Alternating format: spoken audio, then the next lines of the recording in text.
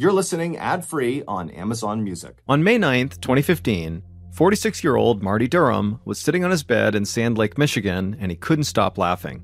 Because his pet African gray parrot, named Bud, was perched in his cage near the bed, and the bird was just swearing and cussing up a storm. And Marty thought it was hysterical. African gray parrots are considered to be some of the very best mimics. They can imitate specific voices, and they can also have vocabularies of close to 1,000 words. And Bud's vocabulary clearly included more than a few swear words. As his parrot continued to cuss away, Marty began to hear voices coming from the living room. So he told Bud he'd see him later. Then Marty placed his hands firmly on the bed, and he slowly pushed himself up to his feet. Immediately, Marty felt a twinge of pain shoot through his legs, but he shook it off. About 20 years earlier, Marty had been in this terrible car accident, and he'd suffered very serious injuries. Marty had eventually recovered, but he'd had to battle pain in his legs and back ever since. And that pain had actually only gotten worse over time as Marty got older, and so now Marty had to actually wear a brace on one of his legs just to help him walk. Marty made his way from the bedroom down a hallway towards the living room. Marty was tall with short brown hair and a mustache, and he was wearing a t-shirt and denim shorts. Marty stepped into the living room, and he saw his wife Glenna was speaking with his adult son who had stopped by to visit. Marty had 3 children from a previous marriage, and all of them were grown up and out of the house. But they still came by fairly often to spend time with their dad and their stepmom. Marty gave his son a hug, and then he sat down on the couch next to Glenna. The living room was almost like a shrine to Marty's favorite pastime, which was hunting. There were buckheads mounted on the wall as trophies, and the brown leather couch was draped with all these blankets that had images of deer on them. Marty's son asked how Bud the parrot was doing, and Marty just started laughing again, and then he told his son about how Bud was just ranting in the bedroom. Marty and his ex-wife, Christina, had had Bud since the kids were young, so Marty's son had grown up with this bird. After chatting for a bit, Marty asked his son and his wife if they wanted to go outside, and they said yes. So Glenna stood up and she helped Marty get to his feet. Glenna, like Marty, was 46 years old, and she had long brown hair and she wore glasses. Glenna unlocked the back door, and then the 3 of them stepped out onto the new wooden deck that Marty and Glenna had just put in. It was an absolutely perfect day, about 70 degrees Fahrenheit. Marty breathed in the fresh air, and he felt an utter sense of calm come over him. Being outside was like freedom to Marty. There was just nothing like it as far as he was concerned. And that was actually a huge reason why he'd bought the house where he and Glenna now lived. Years after Marty's terrible car accident, he had received some insurance money from the crash, and he had used that money to help him buy his blue wooden house in a very secluded area in the small rural town of Sand Lake. Marty loved the house itself, but it was actually the land that the house sat on that made him happier than almost anything else. From the deck, Marty looked out across the huge backyard at all the surrounding woods, and he couldn't help but think about his next hunting trip. If it were up to him, he'd go hunting or fishing every single day. But he knew he had to take it easy sometimes to give his legs a rest. Marty, Glenna, and Marty's son spent a good part of the day just sitting outside on the deck and talking.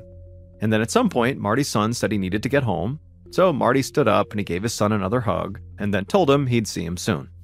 Then Marty's son said bye and left the deck and walked around the house towards the front where his car was, and Marty and Glenna just stayed out back on the deck. And hours later, Marty and Glenna were still outside, and they watched the sky turn gold and red as the sun began to set. Marty knew there was no such thing as a perfect life, and he had been through enough to know that everything could change in an instant. But there were times, like right now, when he just couldn't imagine being in a better place than he was. He had 3 kids that he loved dearly, and he was a grandfather with another grandchild on the way. He had this amazing house on this great land, and he was married to someone who he genuinely loved, Glenna. Marty and Glenna had actually first met when they were teenagers, and they had been attracted to each other right away. They began dating, and for a while, they spent as much time together as they could. Both Marty and Glenna had a shared love of nature, so they were always out and about walking around in the forest and going on long walks together, and they also spent a lot of time together hanging out with friends in town. But then, to the shock of a lot of their friends, Marty and Glenna had broken up and gone their separate ways. And not long after they had broken up, they both got married to other people. Marty married Christina, his first wife, and they had 3 kids together and their pet parrot Bud, and for years they had a pretty happy life together. And Glenna had gotten married and had kids of her own too. After Marty's car accident, Christina, his first wife, helped him a lot during his recovery. But their relationship started to become strained over time, and they ended up getting divorced about 5 years after Marty's wreck. Then Marty had moved out, bought the blue wooden house on the amazing land, and continued to raise his kids. It turned out that Glenna had also gotten a divorce, and Marty and Glenna, who had almost been inseparable as teenagers, ultimately reconnected and rekindled their relationship. Glenna had moved back in with Marty back in 2001, and a few years later, they had gotten married. Some of their friends thought it seemed like no time had passed at all, like somehow Marty and Glenna were the exact same together as they had been when they were kids. They could still just sit down and talk for hours at a time and not get bored, and they still love spending loads of time outdoors together. On the backyard deck, Marty and Glenna watched the last rays of sun disappear and then went inside the house. Glenna went to the kitchen to get dinner ready, and Marty headed to the bedroom. On the way to the bedroom, he checked the front door to make sure it was locked.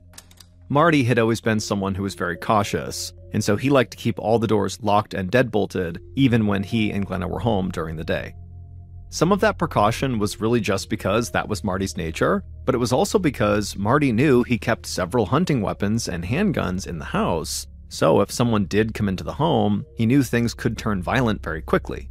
And even though they did live in a pretty secluded area, there was a road not too far from them, so people did pass by them, and Marty just didn't want to take any chances. Marty walked into his bedroom, and he saw Bud the parrot bobbing back and forth on his perch. Then Marty stepped into the bathroom, and he took a prescription pain pill out of a bottle on the counter, and he washed the pill down with water from the sink. Marty took a deep breath, went back into the bedroom, and sat down on the bed. Marty didn't usually take as many pain pills as were prescribed to him for a day, but sometimes in the evening, his leg pain got a lot worse, and the pills really helped. But even with the big inconvenience of chronic pain and some of the other issues his car accident had caused over the years, Marty still tried hard not to dwell on the past. And as he sat there waiting for his pain meds to kick in, he smiled because he was thankful for what he had. A great family, a house he loved, and a foul-mouthed talking bird who could always make him laugh.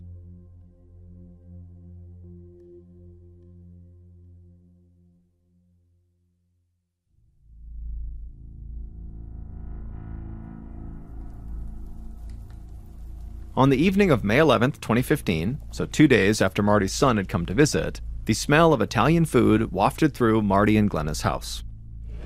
Marty walked into the kitchen and sat down at the table. Then Glenna came over and put down a plate of spaghetti and garlic bread in front of him, and then she also put another plate down for herself, and she sat down across from Marty. As they ate dinner, Marty talked about wanting to plan a trip with some friends to go hunting wild boar and ram. Those types of hunting trips were far more complicated to coordinate than deer hunting trips in this area. And the pain in Marty's legs often made it very difficult for him to drive, which might make the trip even more complicated.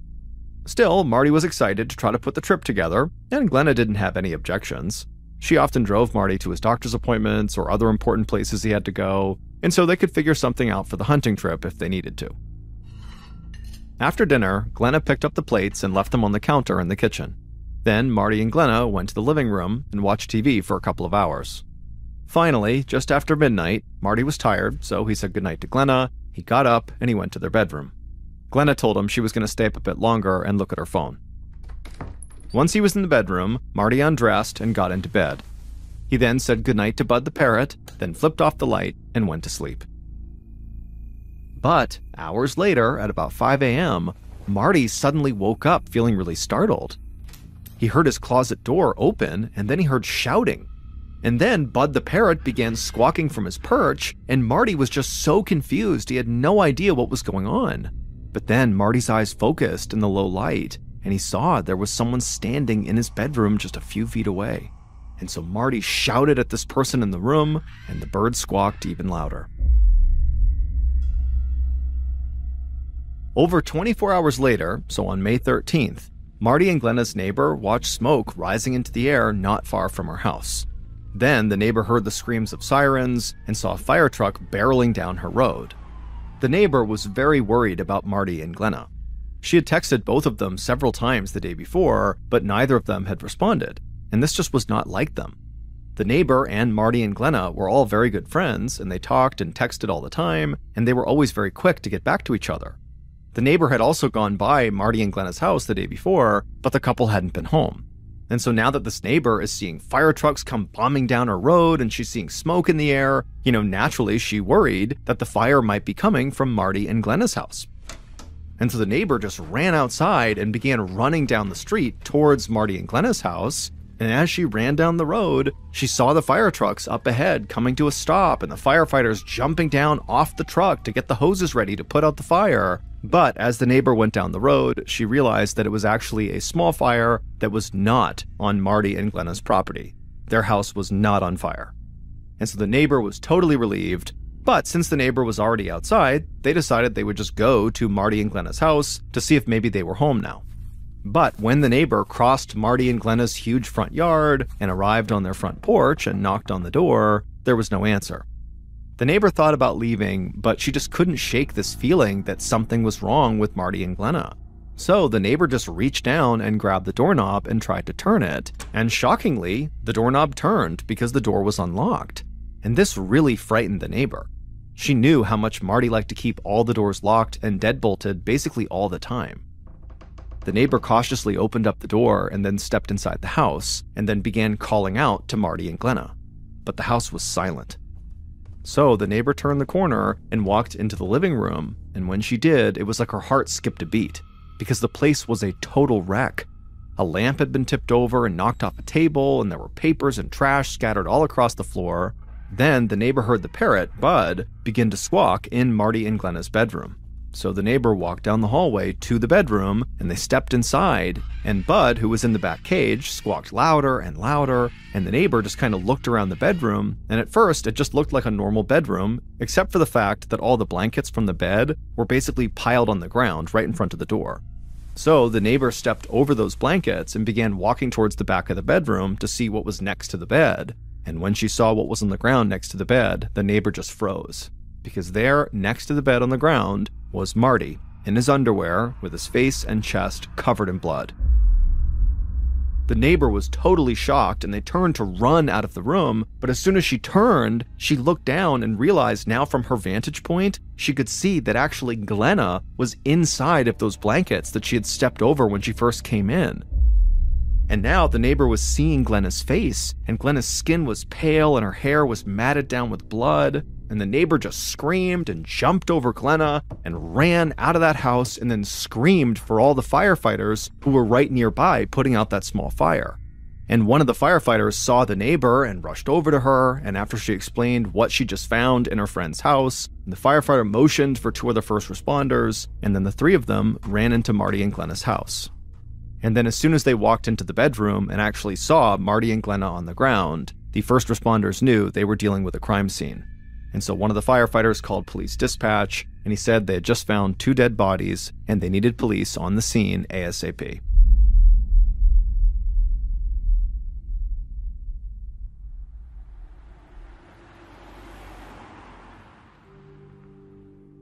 About 2 hours later, at around 5:30 p.m., Sergeant Gary Wilson of the Michigan State Police arrived in front of Marty and Glenna's house. Sergeant Wilson saw an ambulance and a fire truck nearby, and there were multiple firefighters, paramedics, and state troopers standing outside the house. Sergeant Wilson got out of his car and walked over to one of the firefighters. The firefighter explained that they had to put out a small fire in the area, but then this woman had come running out of Marty and Glenna's house screaming for help.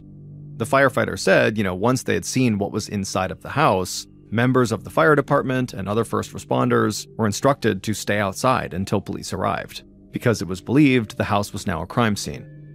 Now, Sergeant Wilson had been told all of this already by police dispatch. He also had been told that he was very likely responding to a double suicide. But when Wilson approached the house, one of the state troopers went over to meet him, and that trooper believed there was a strong chance they were actually dealing with a double homicide, not double suicide. Wilson followed the trooper inside the house to the bedroom. And when Wilson saw Marty on the floor, he was also pretty sure the man had not killed himself. Marty had multiple gunshot wounds, and there was no weapon nearby. Then Wilson stepped over to the pile of blankets on the floor to get a better look at Glenna's body, but when he crouched down on one knee and leaned in closer to her, he heard a loud gasp. Glenna's eyes opened, and then she screamed. Wilson stood and stumbled back a few steps. He was in shock. Buddy quickly called for a paramedic and kept shouting over and over again that she's alive, guys, get in here. Paramedics rushed into the bedroom and began working to get Glenna oxygen. Then they put her on a stretcher, wheeled her outside, and got her into the ambulance. As the ambulance sped away to the hospital, Wilson stood in Glenna and Marty's bedroom, trying to recover from the shock of what had just happened. And then once he'd caught his breath and calmed down, Sergeant Wilson called in that one of the victims, who everybody thought was dead, was actually alive. And also, Wilson said he believed they were not dealing with a suicide, but a murder, and so he needed a forensics team. Not long after Glenna woke up in the bedroom, a state forensics team arrived at the property and began doing a thorough sweep. In the bedroom, not far from Marty's body, they found several bullet casings. They also found a key to Marty's gun safe on the floor, and they located the safe in the closet. So Wilson's first thought was that someone who knew that Marty kept guns in a safe had taken the key, gotten a weapon out of the safe, and then using that weapon, they had killed Marty and attempted to kill Glenna. And the idea that the killer was someone the couple knew made sense because there was no sign of forced entry in the house. Now, Marty and Glenna's neighbor had found the front door unlocked, so it was possible that maybe Marty or Glenna had unknowingly welcomed the killer into their home. But the forensics team also found something very strange in the bedroom. Marty had died while clutching a patch of hair in his right hand, so they would need to run DNA tests to see if the hair matched Marty's or if it belonged to someone else, like maybe his killer. Sergeant Wilson heard someone calling to him from the living room, so he stepped out of the bedroom and headed that way. When he got there, he saw a forensics officer on the ground bagging a piece of evidence. The officer had found a .22 caliber Ruger revolver underneath one of the living room chairs. Sergeant Wilson knew they would have to wait for ballistics testing to see if this revolver really was the murder weapon, but Wilson already had a strong feeling that very likely this was the murder weapon. And he was almost positive that that gun must have come out of Marty's safe. After several hours in the house, Wilson felt like he still had a lot of questions to answer, so he called the hospital in hopes that Glenna was now in stable condition and able to talk to him about who had shot her and her husband. But doctors would tell him that Glenna, unfortunately, was still very much recovering from her wound and not really in a good position to talk to him, at least not yet. So Sergeant Wilson decided if he couldn't talk to Marty's wife, then he would just start his investigation with other members of Marty's family, his kids.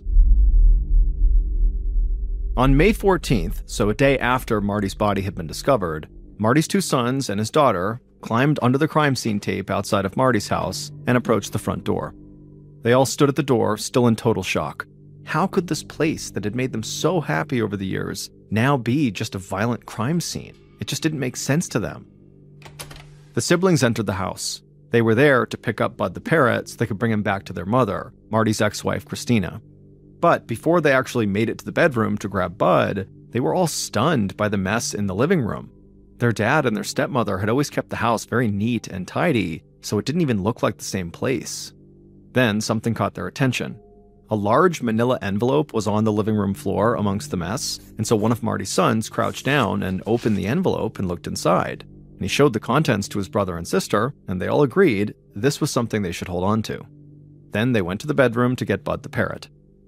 Soon after they had left, the siblings brought Bud to their mother's house. Then they decided to show the police the manila envelope they had found. Later that day, after Marty's children had contacted the police, they were brought into the local station to be interviewed. Sergeant Wilson had already planned to begin his investigation with Marty's kids, but now that they had this manila envelope, he was so eager to speak with them. Wilson knew there was a good chance that he was simply dealing with three grief-stricken young people who had just lost their father, but he still could not eliminate any of Marty's kids as potential suspects, at least not yet. So Wilson first led Marty's oldest son, Justin, into a small office at the station. Wilson wanted to meet with each of Marty's kids separately. He believed that if one of the kids had information about the case, they were more likely to share it if each of them was on their own. In the office, Wilson told Justin they were not accusing him of anything. They just wanted to talk to him to see if he had any information that could help with their investigation. And Justin was very calm and seemed eager to cooperate. Wilson asked Justin if he knew about any enemies his father might have, or if his dad had recently had a falling out with any of his friends. Justin said he couldn't think of anyone. He said his dad was really close with his neighbors and his hunting buddies, and they all seemed to get along really well. But then, Justin got a look on his face like he just remembered something. He looked up at Wilson and told him that there were a bunch of people who knew his father had a big supply of prescription pain medication inside of his house. When Wilson heard this, he immediately sat back in his chair and just thought for a second. At the time, the opioid epidemic in the United States was near its height. Prescription painkillers, like the ones Marty took, were in very high demand, and addicts had been known to commit terrible crimes to get a hold of these drugs.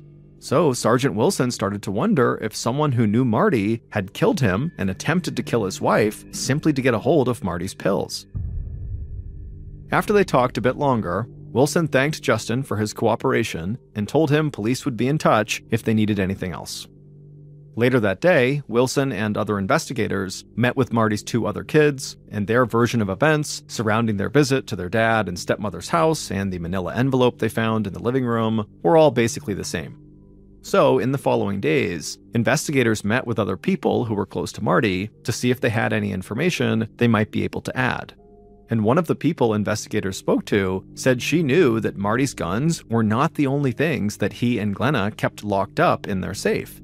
They also kept a couple of $1,000s in cash locked up.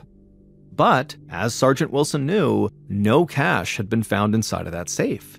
And so suddenly, the information about this missing money and the information Marty's son had given about Marty's pills started to paint a picture of what happened for investigators.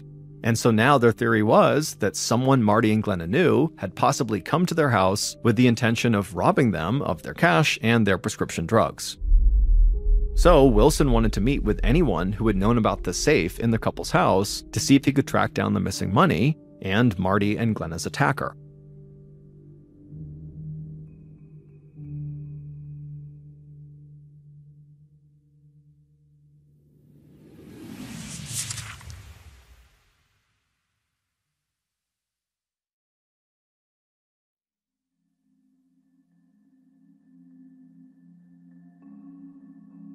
It had only been about a week since the attack, but Sergeant Wilson and the rest of his team were already getting frustrated. They felt like they had all these puzzle pieces right in front of them, but none of the pieces seemed to connect. There was the missing money from the safe, there was that manila envelope that Marty's kids had found in the living room, and there was the potential that somebody had wanted to steal Marty's prescription pain pills. But as investigators spoke to just about anybody who had any connection to Marty and Glenna, they couldn't find any evidence that sort of pointed to a particular person, a primary suspect, and they still had no leads on the missing money. Wilson had desperately hoped that Glenna would be able to provide the missing pieces that would make the puzzle kind of come together, but she was still recovering in the hospital, and so for now, an interview was still not possible. But when the investigation began to look like it was genuinely running into a dead end and might go cold, Michigan State Trooper Barry Wolf took a phone call at his desk. Wolf, like other members of the investigative team, had been worried about the lack of progress they were making. But as he listened to this caller on the other line, he wasn't sure if he was getting the tip police had been hoping for, or if he was about to be sent on an insane wild goose chase.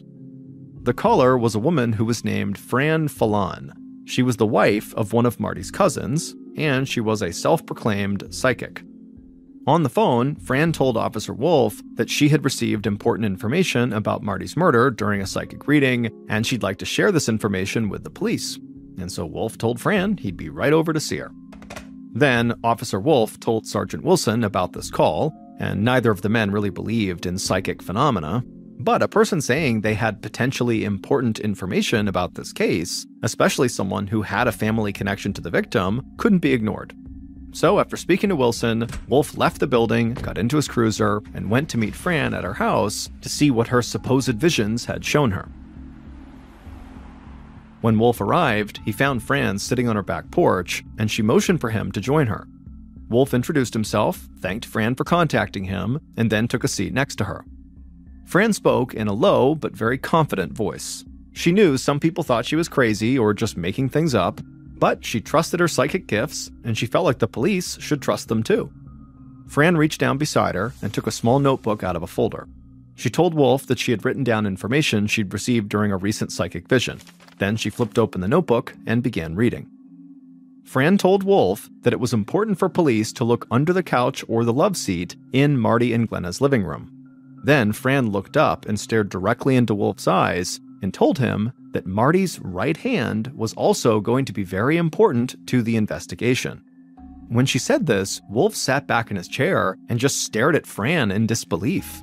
Investigators had found that Ruger underneath a chair in the living room. Sure, that wasn't the same as a couch or a love seat, but that was pretty close. Also, Wolf was shocked to hear Fran mention Marty's right hand because Marty had been found clutching that patch of hair in his right hand. But Wolf's first thought was not that this woman was actually psychic. It was instead that she clearly had information about a crime scene that only somebody who had been there would know about. And so Wolf did not want to alarm Fran in any way that he could be onto her, and so instead he just smiled and told her that this was very interesting, and then he asked her where she had been at the time Marty was murdered. And Fran would tell him that she had been with her daughter. After that, Wolf thanked Fran again for getting in touch with him, and then he walked off her porch and went back to his car. Once he was inside and turned it back on, he gunned the engine and sped back to the station to tell the rest of the investigative team about this weird meeting. And once he did tell them about this weird meeting, the Michigan State Police had to either accept that Fran really got this information from a psychic reading she'd done, or they would have to add a local psychic to their list of suspects. Sergeant Wilson told investigators to follow up on Fran's alibi, and he could barely believe the turn this investigation was taking. But it wouldn't be long before Wilson realized having a psychic involved was not remotely the weirdest thing about this case. In October of 2015, so almost 5 months after the attack that left Marty dead, Sergeant Wilson finally got the call he'd been waiting for. Glenna had been released from the hospital, and she was now able to speak with police. Investigators had spent the last few months searching for that lost money and looking into the psychic's background, and they had come up empty. They had potential suspects, but none of them seemed all that viable. But now, Wilson would be able to talk to someone who was literally there when the attack happened, Glenna, and he hoped she'd be able to clear up a lot of the questions that he and his team still had. Glenna met with Wilson at the police station, and after they made it into the interview room, Wilson asked her, what do you remember about the day that you and your husband were attacked? And immediately, when Glenna began to talk, Wilson knew he was not going to get the clear-cut evidence he had been hoping for. Glenna told him she'd been struggling with her memory ever since she arrived at the hospital. She said she could barely remember anything about the day of the shooting, or even the days leading up to it. Wilson knew Glenna was dealing with a serious head injury, so her memory loss did not come as much of a surprise. But he still believed Glenna was going to be the key to figuring out who killed Marty. So Wilson began talking to Glenna about pieces of evidence that had been found at the scene, hoping maybe something would spark her memory.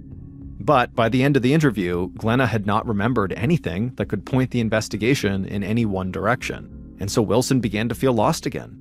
So, as the weeks and months passed, investigators continued to pursue all of their potential leads, but they still had no clear killer, and Marty's family was now also starting to become very frustrated. They wanted answers, and they wanted some kind of closure.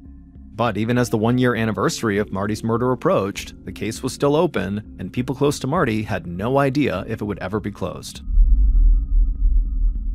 In May of 2016, so a year after Marty was killed, a news reporter for a Grand Rapids, Michigan TV station stared at a video playing on his computer screen. His eyes were wide and his mouth was hanging open. This guy couldn't believe what he was watching. On the video, Marty's pet parrot, Bud, was clinging to the side of his cage, and he was shouting in Marty's voice. Then the parrot's voice would completely change, and he would speak in somebody else's voice who was not shouting, and then the parrot would shift back into Marty's voice, and he would keep on shouting.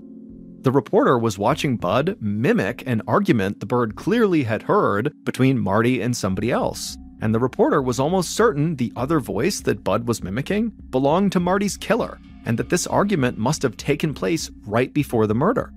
Because at one point in the video, Bud mimicked Marty's voice by yelling, "Don't fucking shoot!" The reporter watched the entire video, and then when it was done, he watched it again. And afterwards, he knew it had to be aired.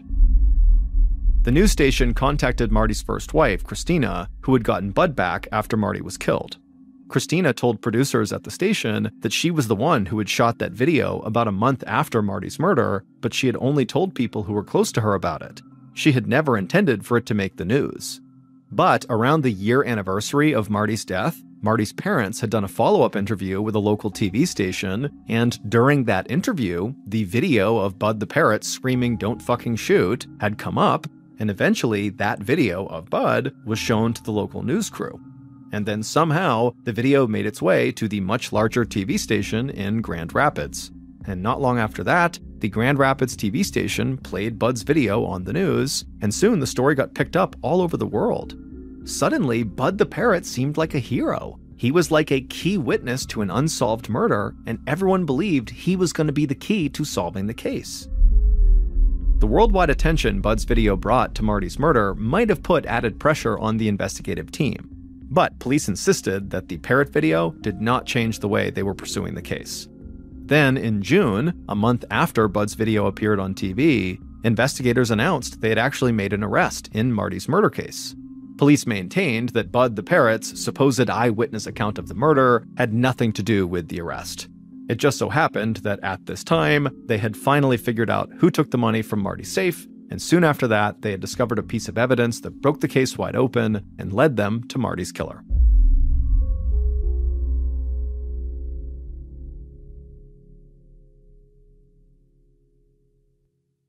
Based on evidence found at the crime scene and interviews conducted throughout the investigation, here is a reconstruction of what police believe happened in the early morning hours of May 12, 2015, when someone killed Marty Durham in his bedroom.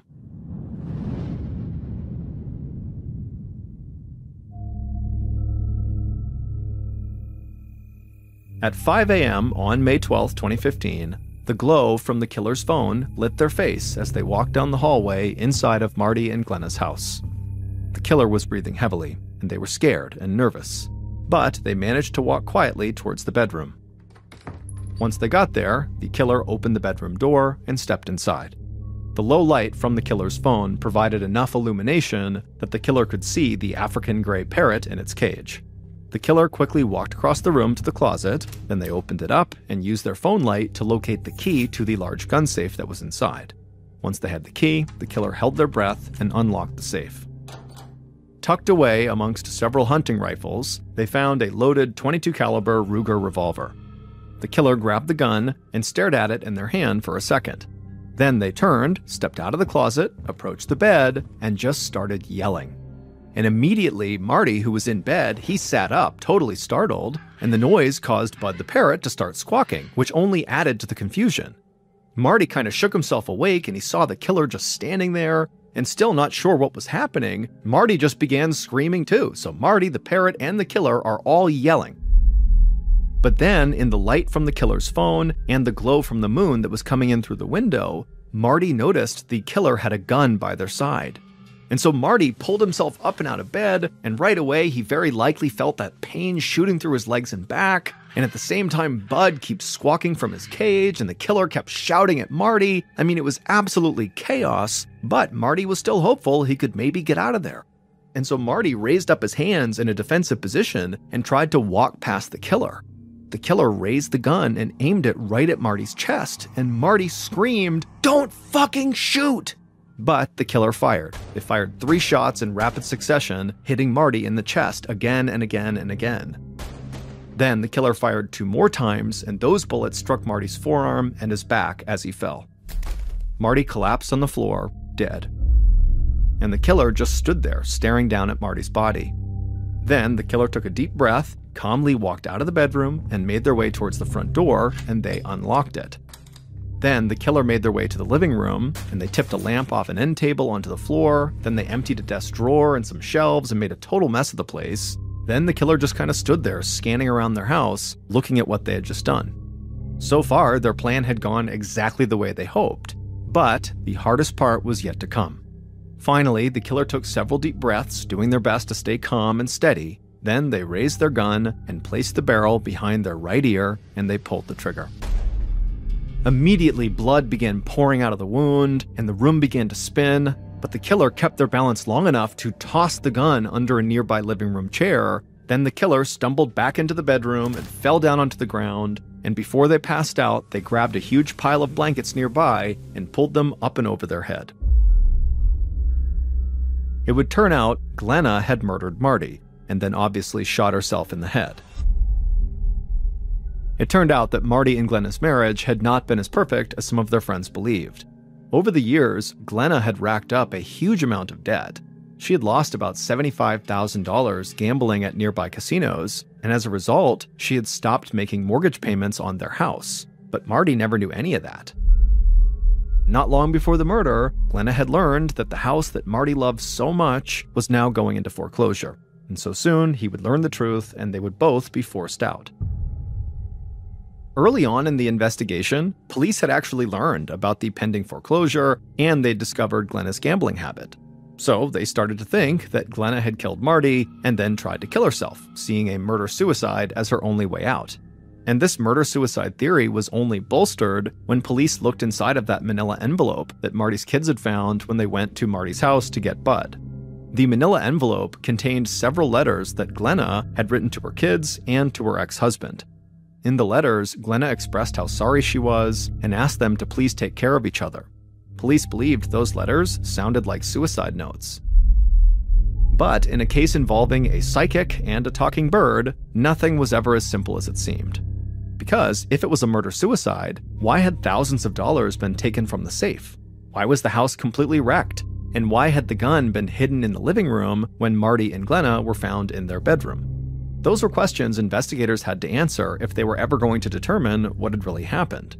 Finally, investigators discovered who had taken the money from the safe because Marty's kids had come forward and admitted they took the cash when they went to collect Bud the parrot. Even though Marty's kids had taken the money, police still didn't consider them primary suspects. Instead, they thought Marty's kids were just young and foolish and had made a very bad decision. So, with the money from the safe now accounted for, investigators were able to rule it out as a motive for the murder. And the psychic's alibi eventually checked out, so the investigators crossed her off of their suspect list, but they would be left wondering how she seemed to know undisclosed details about the crime scene. DNA tests conducted on the hair found inside of Marty's hand also did not end up helping investigators. So all of this brought Sergeant Wilson and his team back to the possibility of a murder and failed suicide attempt committed by Glenna. But of course, there were still unanswered questions. It wasn't like they had found the gun in Glenna's hand. Then, in early summer of 2016, the media and the public latched onto that viral video of Bud the parrot saying, "Don't fucking shoot," and many claimed the other voice that Bud was speaking in sounded an awful lot like Glenna. But police continued to rely on more common investigative techniques to determine if Glenna was, in fact, the killer. They dug deep into Glenna's phone records and internet history, and when they had a clear picture of Glenna's online activity, they got the break in the case they had been looking for. It turned out that hours before Marty's murder, Glenna had been online researching various aspects of the .22 caliber Ruger revolver, the type of gun used to kill Marty. And some investigators believed Glenna had learned a lot more than just how to fire or reload the weapon. They thought she had found a way to shoot herself that would allow her to live and enable her to keep functioning even after she had pulled the trigger. In fact, a neurosurgeon would testify in court that the wounds found behind Glenna's ear were non-lethal, and that those wounds would not necessarily result in a loss of consciousness. This meant that Glenna could have shot herself in the head in the living room and then still managed to hide the gun, get back to the bedroom, and get into position under the blankets, all before she was found. So, as bizarre as this case had seemed at times, investigators believed they had solved the most important part of the puzzle, that Glenna had murdered Marty. Some people close to the case would continue to believe that the crime was still the result of Glenna's failed murder-suicide plan, meaning Glenna really did intend to end her life, but just didn't, because where she shot herself was non-lethal, even though Glenna denied the letters she had written to her family were suicide notes.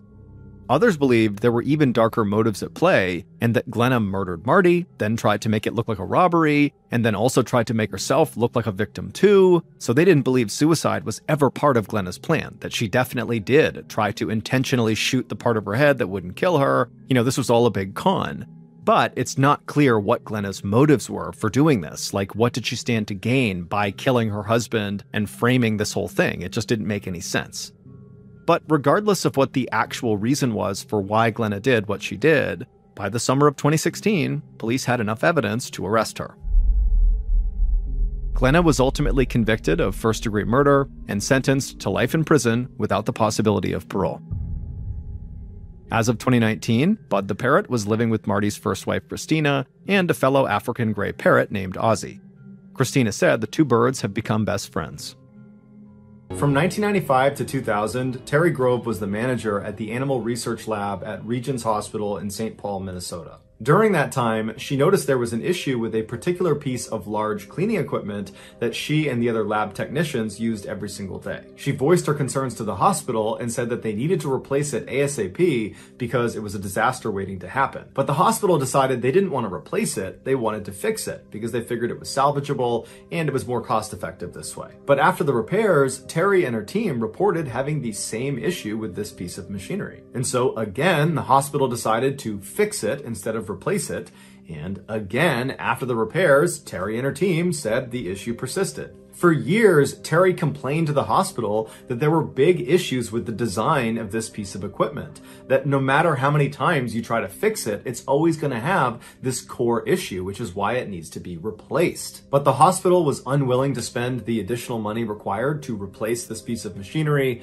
and so eventually Terry and the rest of her crew just had to accept that they had a faulty piece of equipment and they had to be extra cautious every time they used it. In 2004, a few years after Terry had left the hospital, a 31-year-old woman named Tracy Kraling got a job there as a veterinary technician in the same lab that Terry had worked in.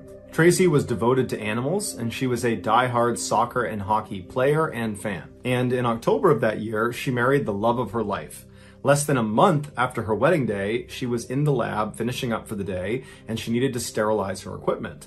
And so she walked over to the still faulty piece of cleaning equipment called the autoclave. An autoclave is a device that looks kind of like an oven that uses superheated steam to sterilize equipment and other objects inside of it. The autoclave at Regions Hospital was a huge industrial version that staff would have to walk inside of to place their equipment and then walk out of before they started it. And the persisting issue with this autoclave was its door. It shut on its own. Once it shut, the suction that was created inside of it held the door shut.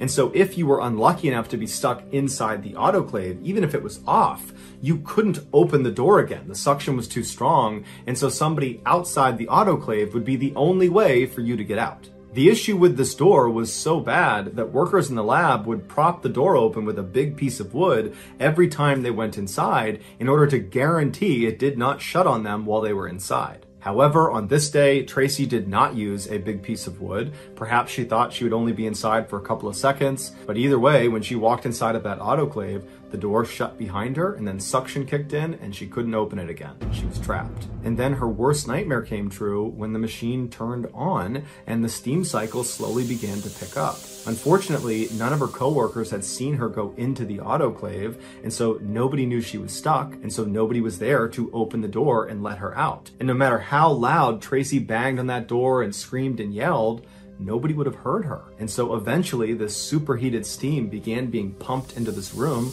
all over Tracy. Eventually, when her coworkers found her, she was still alive, but she died within 24 hours as a direct result of her steam burns. The hospital was ultimately fined $75,000 for their role in her death. If you take a trip to Hawaii, there's a good chance you'll visit the beautiful Rainbow Falls on the eastern side of the Big Island. But if you travel less than a mile upstream of those falls, you'll find an equally beautiful attraction that far less people know about, and it's called the Boiling Pots.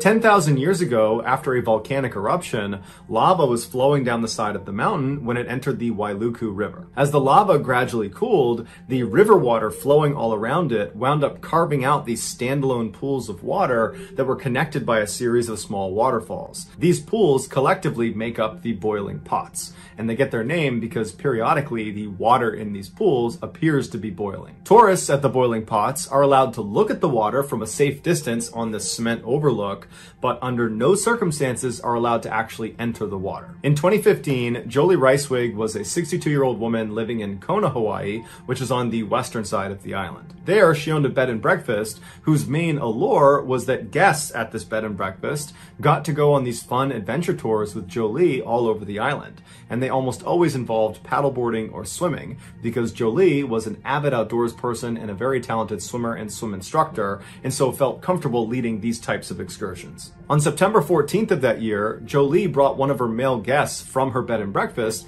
out for an adventure tour at the Boiling Pots. She would have known that it was an off-limits area for swimmers because there were signs up everywhere saying as much, but Jolie wasn't planning to swim in the Boiling Pots. Instead, she was planning to float on them on inflatable rafts. And so she and this man climbed aboard their respective rafts and began paddling around one of the upper pools, taking in the incredible view of this natural phenomenon. As they were relaxing, suddenly there was this rush of water that came tumbling over the fall that dumped down into the pool they were in.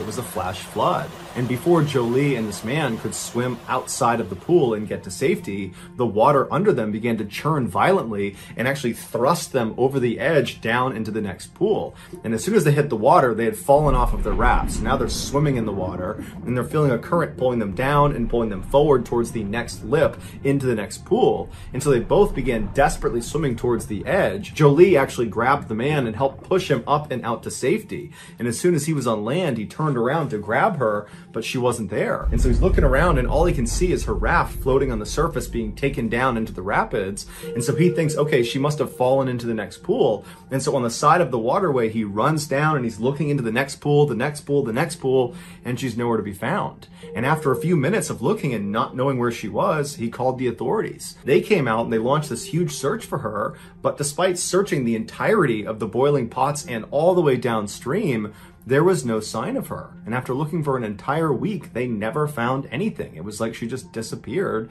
and so they turned the search off. As devastating as this was for the family to not have closure about what happened to Jolie, this was not a surprising outcome. In fact, it was almost an expected outcome considering why the Boiling Pots are off limits to swimmers. Each of the pools of water that make up the Boiling Pots is a deep, nearly vertical shaft of water, and at the bottom of it are these entrances to these underground tunnels. And these entrances are big enough for a person to slip inside of. And these tunnels are not short. They go on for a long ways in all different directions. In a flash flood scenario, that increased water that's flowing down the Boiling Pots creates this unbelievable current that inside of each of these pools is pulling straight down, which gives the water the impression that it's boiling, because basically the water's tumbling over as it's being filtered up and down inside of this vertical shaft. And so if you get grabbed by this current, it's going to pull you down and into one of these tunnels, and you won't get out again unless the current releases you. And so Jolie, after helping her guest get out of the water to safety, she was pulled down and into one of these tunnels, and she was held there for 5 months until finally the current released her and her remains were spotted just below the pots in a tide pool.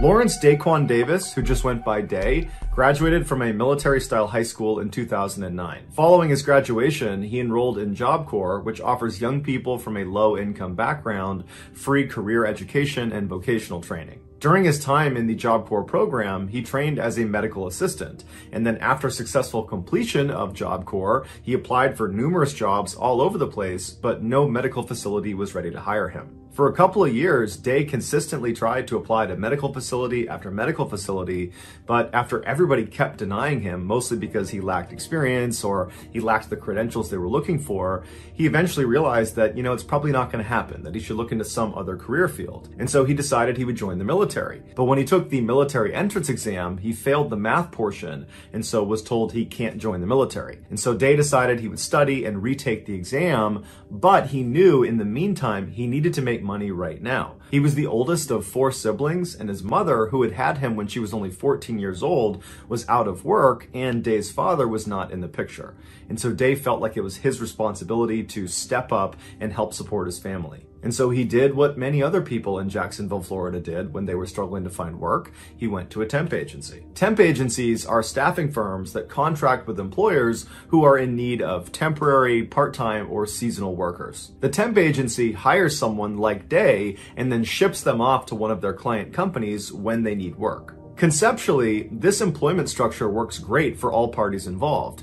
People like Day get to have a paycheck really quickly, and the companies have their short-term employment needs met on the cheap. But there's a loophole. Temp workers are legally employed by the temp agency, not by the physical location they go to do work, known as the direct employer. This is a very important distinction because it means the temp agency is the one that has to pay for insurance for the temp worker, not the direct employer. Therefore, if a temp worker gets hurt on a temporary job, the direct employer's insurance costs will not spike. Instead, the temp agency's insurance costs will spike. Meaning the direct employer knows they can be kind of reckless with their temporary workers because there's not a big penalty if they get hurt on the job. This loophole doesn't mean much if the temporary worker is being asked to be a receptionist where it's totally safe. But this loophole matters a lot when the temp worker is asked to do something dangerous, like work with industrial machinery inside of a factory. On August 16th, 2012, Day received a call back from the temp agency he went to, telling him that they had a job for him. It was at the Bacardi Bottling Corporation in Jacksonville, Florida. They told him he needed to be at the warehouse that day at 2:45 p.m. for training, and then at 3 p.m., 15 minutes later, he would start his first shift. After Day agreed to do this job and hung up with the temp agency, he excitedly called his mother to tell her that he had finally landed a real job. In fact, this would be the first job he had ever had, and so he was just very proud of himself. And his mother was very proud of him too. And so Day asked her, would you give me a ride to Walmart so I can pick up some things I need for work? I need a white shirt, I need khaki pants, I need these special industrial boots. And so his mom said, absolutely. She swung home, she picked him up. The pair went to Walmart, they picked out his whole outfit. And then from Walmart, his mother just drove him directly over to the Bacardi factory to begin his first day. Day went inside, and just a couple of minutes later at 2:45 p.m., he was shown a very short safety video. That would be all the training he received. Day was brought into Bacardi to be a warehouse clerk, which basically meant he would do odd jobs around the factory that didn't require a lot of skill. And so after he watched this training video, he was told to head down to the bottling line to watch all of the bottles as they went by to make sure the labels were put on properly. Before he headed down to the floor, Day stopped in the bathroom and took a very proud selfie of himself to commemorate the start of his first shift at his first job ever. He sent the picture to his fiance, put the phone in his pocket, and then headed out the door down to his first workstation. There was a section of the factory that initially Day was not working in, where there were these huge machines called palletizers that took the finished bottles of rum and stacked them into what are called pallets so they could be shipped off to stores. These palletizers are two-story pieces of heavy machinery where the top story is just catwalks where the palletizer operator can manipulate the machines, and then the first floor is where the rum actually comes into the machine and is moved around and stacked on these big metal platforms. Sometimes as the rum comes in on the conveyor belt, they will fall off and smash on the ground. This started to happen about 90 minutes after Day took that selfie in the bathroom. The palletizer operator, after seeing the broken glass, called out over the radio that he needed a temp worker to come into that section of the factory and help him. Day's supervisor at the bottling line told Day to stop what he was doing and go over and help pick up the glass. There is a security camera video of Day running into the section of the factory where all the palletizers are, making himself obviously available to help pick up this glass. And the operator sees him and immediately turns, he's up on the catwalk, and he points down towards the first floor, clearly telling Day, you need to get down there, that's where the glass is, go sweep it up. Day immediately walks around and goes down to the first floor of this machine and begins working. A couple of minutes later, Day comes back up to the catwalk and he looks visibly confused. He's scratching his head and just everything about his body language says something is wrong. Now, we don't know for sure what Day says next because there's no audio in this video, but he's clearly asking a question to the operator and also to a supervisor who's now in frame. And it looks very much like he's asking clarifying questions. Like he's confirming, you want me to go down there, right into that space down there and clean the glass up? That's what you want me to do? And clearly the operator and the supervisor have no time for questions from Day. They just want him to get this done. And so there's kind of a tense interaction between the two parties before Day ultimately just decides, okay, I'll just go down and do what they asked me to do. And so Day again goes back around and you see him go down into the first floor to continue cleaning this glass. And after a few moments, the supervisor and the operator, who don't realize Day is still down there, they turn the machine back on. And after a couple of seconds, they hear a scream coming from the first floor. They look over the railing down there and they see Day. The broken glass that needed to be cleaned up was located directly underneath this metal platform that lowered the built pallets that weighed 2,000 pounds all the way down to the floor before they were shipped off and out the door. In order for Day to actually get down in there and clean this glass up, he needed to crouch way down and practically crawl on his stomach to get into this tight space. While he was in there, the machine turned back on again, and he wasn't able to crawl out fast enough before this platform and 2,000 pounds of rum pressed him into the ground. It would be the equivalent of crawling on your stomach into the bottom of an elevator shaft and then having the elevator car come down and mechanically be lowered flush to the bottom with you in there. The palletizer operator and the other supervisor immediately spring into action and try to reverse this platform up off of Day, but they can't do it. And so they grabbed a metal pry bar and they tried to pry the platform off of him, but that didn't work either. And so finally, when emergency crews did show up and were able to get this platform up off of Day, it was too late. He was already dead. In any factory where a worker needs to go inside of a machine that could maim or kill them if it turned on, they go through what's called a lockout or tagout procedure before stepping foot inside.